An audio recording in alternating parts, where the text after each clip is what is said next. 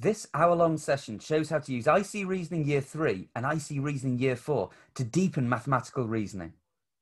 We look at the common question types from the eBooks and see how they can be used in sequences of lessons.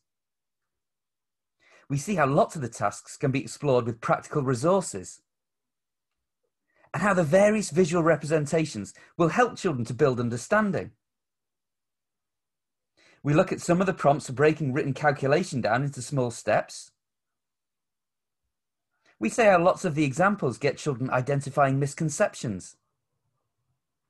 And then we have a deep dive into the small difference questions that get children noticing patterns and explaining relationships.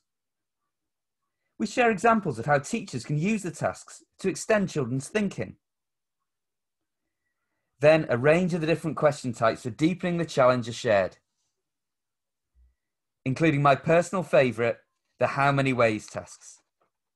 To have access to the course, email icmaths@hotmail.com, stating the number of people who will watch the recording and giving the email address for the invoice.